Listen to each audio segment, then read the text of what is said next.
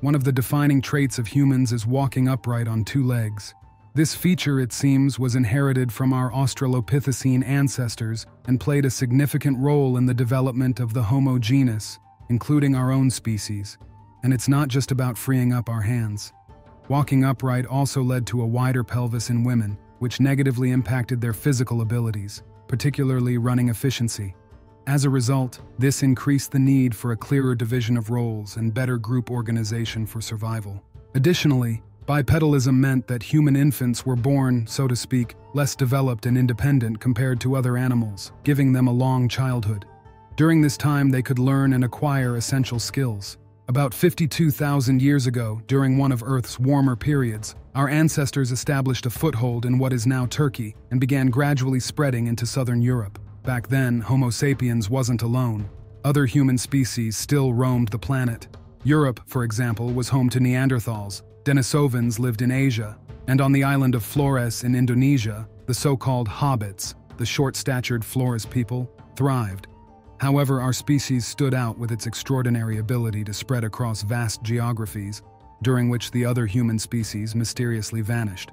Here's an interesting point. Neanderthals were stockier and stronger than our ancestors. As Dr. Leonid Vishnyatsky once wrote, if they had survived to modern times, gold medals in Olympic strength sports would surely have been theirs. Our ancestors, on the other hand, were leaner and longer-legged, seemingly capable of covering great distances while expending less energy, a crucial advantage not only for expansion, but also for hunting. It's quite possible that even without constant armed conflict, our ancestors gradually outcompeted Neanderthals, partly assimilating them. Running on two legs may have reduced overall speed. Only a few exceptionally trained humans can reach speeds of 40 kilometers per hour. In contrast, many quadrupeds easily hit 60 to 80 kilometers per hour, with some reaching 100. But humans made up for their lack of speed with endurance. As a result, most of us, with proper training, can develop the ability to run not just marathons, but ultramarathons, where a person can run for days on end. This trait proved incredibly useful. Hunting with cold weapons, whether a spear or arrow, didn't always result in a quick kill.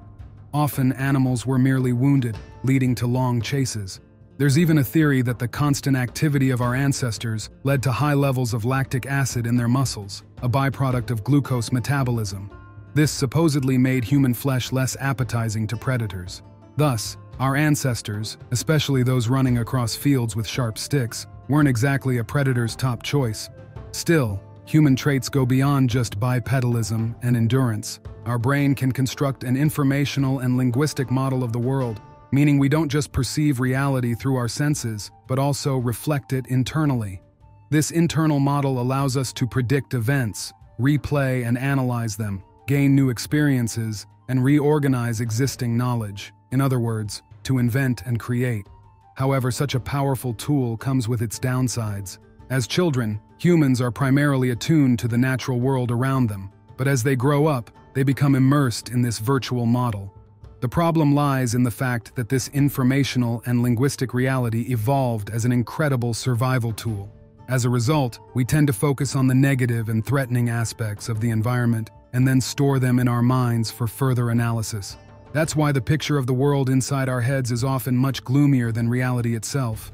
Moreover, this internal model of reality can't stand certainty or clarity. You know those moments when you bump into something in a dream, and your brain quickly spins a little story to explain why it happened, then files it away as a memory. If you look into the experiments of Cambridge psychologist Frederick Bartlett, the work of neuroscientist Konstantin Anokhin, and others, you'll discover that even our memories are often a product of imagination and creativity. Dive deeper into the topic, and you'll probably come across experiments showing how the human brain makes decisions and only afterward writes a justification into memory. The test subject is convinced they acted based on free will and specific reasoning, even though those explanations were fabricated by the brain after the decision was already made.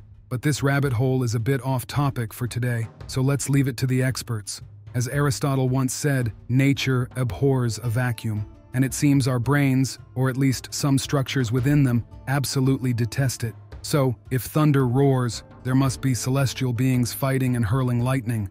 The sun rises? That's a deity on its daily journey. Any catastrophe, divine punishment. While ancient people lacked knowledge that accurately reflected reality, they lived in a simple and understandable world built on myths.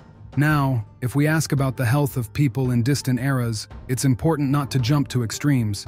Average life expectancy was indeed rarely over 40 years, and often closer to 30. But that figure was heavily skewed by high infant mortality. If someone made it to 20, for example, in medieval England, half of those who reached that milestone lived to at least 50 or 55. Imagine you're walking through a forest, and there's a chance a bear or a pack of wolves might attack you. Now think about an invisible world full of bacteria, viruses, and fungi, whose combined biomass outweighs all animals. Sometimes humans become their prey too, and infectious diseases were once a major cause of early deaths. This got worse with the domestication of animals, which gave us diseases like tuberculosis and the rise of cities, perfect for spreading infections. Back then, infant mortality wasn't just about survival of the fittest, but often pure luck, like whether the midwife delivering a baby had clean hands. Despite common myths, people in the past did bathe, but hand-washing as a health habit is surprisingly modern. As pharmacist Kristen Gitter notes, washing your hands can reduce your risk of catching an infection more effectively than any amount of vitamins or supplements. In the 20th century, many countries introduced public health care and antiseptics, and in 1928 Alexander Fleming discovered penicillin, the first antibiotic. The results were dramatic. Over the past 100 years, average lifespans in parts of Europe have nearly doubled. To get a true sense of life expectancy, we look at those born in the mid-20th century. Otherwise, we're just dealing with projections that depend on too many variables. But by the mid-20th century, we realized modern medicine wasn't a perfect solution. Heart disease became a leading cause of death. It's hard to say how often this happened in medieval or early modern times, but cases skyrocketed in many countries after the 1950s. If you think this is just because people now live longer so their circulatory systems wear out, think again. Heart disease is the top cause of premature death. In 2016 alone, heart-related issues accounted for over half of all deaths in the U.S. Over 70 million Americans have at least one form of heart disease. Globally, the WHO reports that heart problems are responsible for nearly 1 in 3 deaths. After heart disease, cancer ranks second, followed by diabetes, which shows an alarming trend. Back in the 1990s, about 100 million people worldwide had diabetes. By the early 21st century, that number had doubled. Predictions once said there'd be 300 million cases by 2025, but by 2019, we'd already surpassed 500 million. I've mentioned modern diets, refined carbs, excessive sugar, and trans fats before, but they're just part of the story. Most problems have multiple causes. For a deeper dive, I'll refer to Robert Sapolsky's Why Zebras Don't Get Ulcers. Sapolsky isn't a self-help guru. He's a renowned neuroendocrinologist working on gene therapy to protect neurons from diseases. According to his book, Our Most Powerful Survival Tool, the information and language model of the world, is also a source of problems. The thing is, both animals and humans have survival mechanisms like stress. It's a program that, in emergencies, uses hormones to speed up the heart and direct blood flow to the muscles. However, when an animal is stressed, it means survival is at stake. So the body redirects all resources to muscle function. This literally drains the digestive and reproductive systems, lowering immunity. It's like during a major war when a government cuts funding for social programs and shifts those resources to the military budget. Robert's book includes examples of experiments where rats were subjected to regular stress, and as a result of frequent blood loss to internal organs and a weakened immune system, they developed stomach ulcers. Robert Sapolsky also details how during stress, the body speeds up the heart and creates higher blood pressure. High blood pressure puts a strain on blood vessels, causing them to develop thicker muscular walls and lose flexibility. This creates a vicious cycle. Chronic stress leads to hypertension, weakens blood vessels, and promotes cholesterol buildup. It can also cause left ventricular hypertrophy and other complications. Stress hormones even raise blood sugar levels, which makes sense biologically. When you're in danger, your muscles need fuel to fight or flee. In nature, stress is usually short-lived. It kicks in during a predator encounter and fades once the threat is gone. But humans have a virtual reality inside their minds, a speech-based, information-rich model of the world that links directly to our physiology. When we imagine a metaphorical lion stalking us, it can feel just as real as the physical threat, keeping stress hormones pumping. That lion, of course, is a stand-in for modern worries. Deadlines, loans, mortgages, parenting struggles, workplace drama, you name it. The result? Many of us live in a constant state of stress. Our digestive, reproductive, and immune systems are deprived of resources, while the heart pumps sugar-rich blood to muscles that don't need it, since we're just sitting on a couch or at a desk. In the end, the whole system crashes. Was stress this big of a problem in the past? Probably not. Robert Sapolsky observed an interesting phenomenon in primates. The lowest-ranking members of a troop experience the most stress. However, when troops are constantly shuffled, stress levels rise across the board because everyone must constantly re-establish their rank. By that logic, the Middle Ages were likely tough but less stressful in some ways. People had fewer choices, and their place in society was largely determined by birth. A modern joke sums it up. Serfdom guaranteed full employment. Life was simpler, and a priest could explain the whole world to you in a few sentences. Religion, for its part, could reduce stress or amplify it. Many spiritual practices originally aimed to relieve stress, but the most successful ones evolved into institutions designed to control society. That's where the stick, fear of eternal torment, came into play alongside the carrot. Still, for peasants or artisans, there wasn't much time for self-reflection. They were too busy staying active and engaged in daily tasks. If you're looking to manage stress, there are countless psychological and spiritual practices out there. But let's be honest, most of us aren't going to stick to those paths. Fortunately, there's a straightforward way to reduce the harm caused by stress and modern diets: physical activity.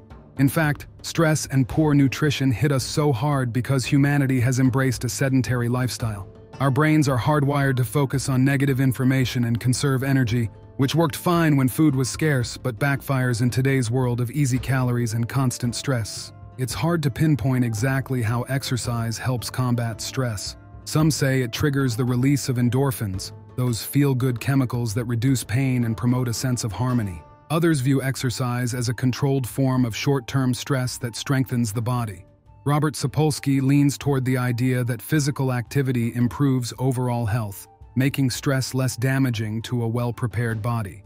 There's plenty of research on the benefits of different types of exercise, but beware of bloggers who flaunt studies with tiny sample sizes. I've focused on studies with larger groups. For example, a study of 16,000 older women found that walking just 1,000 steps a day reduced mortality by over a quarter compared to those who were less active. Another study noted that people over 40 who walked for more than an hour a day spent less on medical bills and medication. Researchers from the University of Leicester analyzed data from over 400,000 people and found that those who walk briskly at speeds of 6.5 kilometers per hour or more have longer telomeres, a marker of biological age. In simple terms, fast walkers age more slowly. On top of that, men who walk quickly are 29% less likely to die from cancer, women 26% less likely, and the risk of dementia drops by an impressive 71% for both genders. Like I mentioned earlier, we don't know much about heart disease in the Middle Ages, but we do have examples from modern hunter-gatherer tribes. For instance, the Hadza in Africa don't suffer from it. Anthropologist Herman Pontzer compared them to Scottish postmen in Glasgow. He noted that those walking over 15,000 steps daily had cardiovascular health comparable to Tanzanian hunters. Running also gets plenty of attention. A review of 14 studies covering over 200,000 people found that regular jogging reduces all-cause mortality by about 30%. Another study showed that consistent jogging adds 6 years and 2 months to men's lives and 5 years and 6 months to women's. One study, conducted from the late 1990s to 2014, analyzed data from over 400,000 Americans. It found that just 1 hour of aerobic exercise per week lowered the risk of early death by 15%. 3 hours dropped it by 27%, but more isn't always better. The sweet spot seems to be 2 to 2.5 hours weekly. While humans are built for endurance running, doing too much can backfire. For example, professional footballers and long-distance runners logging more than 20 to 30 kilometers per week often experience lower testosterone levels. Female athletes are more likely to develop reproductive system dysfunction. Moderate exercise generally strengthens bones, but 30-year-old athletes running 20 to 30 kilometers weekly may suffer from decalcification of their bones. It's important to understand that while physical activity is essential, sports are a different game. Sports focus on results in narrow fields, and the idea that more is better for health doesn't hold up. That said, even professional athletes aren't doomed. Finnish researchers studied 900 male pro athletes and compared their lifespans to their non-athletic brothers. They found that endurance athletes lived 2 years and 4 months longer than their non-athletic siblings. Mixed sport athletes lived about 2 years and 2 months longer. Weightlifters, however, had lifespans similar to non-athletes. Another fascinating study analyzed over 1,500 professional bodybuilders who competed between the late 1940s and early 2010s. It showed that bodybuilders aged 30 to 50 died 2 to 3 times more often than the general population. I suspect this isn't due to weightlifting itself. Research shows that while marathoners tend to live longer than weightlifters, the latter's lifespans are on par with those of average people. When we're not talking about elite sports, though, strength training is undoubtedly beneficial. As we age, we lose muscle mass. Still, I'd be cautious about trainers claiming you shouldn't combine strength and cardio to maximize muscle growth. In fact, cardio, preferably outdoors, is the most beneficial type of exercise overall. That doesn't mean you need to set running records. If you're overweight or have joint issues, walking, especially Nordic walking, is a much better option. It reduces joint strain by 30% and engages more muscles. Over 80% of teenagers worldwide lack sufficient physical activity. Type 2 diabetes in children is no longer rare. And I'm not even getting into obesity, depression, and musculoskeletal issues, which are skyrocketing even in developed countries. Inactive lifestyles come with a host of symptoms: frequent headaches, irritability, nervousness, insomnia, chronic fatigue, and reduced productivity. Poor brain circulation weakens memory, decreases focus, and impairs coordination. Fun fact: if you're solving crosswords or reading to keep your brain sharp, here's something to consider. According to biologist and Professor Vyacheslav Dubinin, 2/3 of our brain's neurons are dedicated to movement, while only a third handle vision, hearing, thought, and emotions. So, physical activity stimulates the brain far more than pondering the meaning of life. The WHO reports that at least 5 million people die prematurely every year due to lack of exercise. In rough terms, the couch has claimed more lives in the 21st century than World War II. I've mentioned examples of how exercise extends lifespan. Take Sima Mika, who at 92 starts her day with a 3-kilometer jog followed by strength training. Pretty inspiring, right? But for me, that's not the main point. Social media is flooded with memes about people turning into total wrecks after 30. Many accept this as inevitable. Our brains, always eager to conserve energy, because for most of history, energy was hard-earned, love to rationalize this. People dismiss longevity as fate. You'll live as long as you're meant to. This same mindset excuses bad habits. Any illness can be blamed on genetics, as if we're powerless. And yet, for thousands of years, humans have invented tools to avoid physical labor. Now, when around 60% of people work office jobs, we've traded physical effort for chairs. But those same chairs, and our comfy couches, have become traps. On one hand, the modern world offers countless ways to stay healthy. On the other, our innate drive to rest could spell disaster, not just for individuals but for civilization itself. As the Strugatsky brothers wrote, humanity's story may not end in the roar of a cosmic catastrophe, a nuclear war, or the pressures of overpopulation, but in the quiet, comfortable lull of prosperity.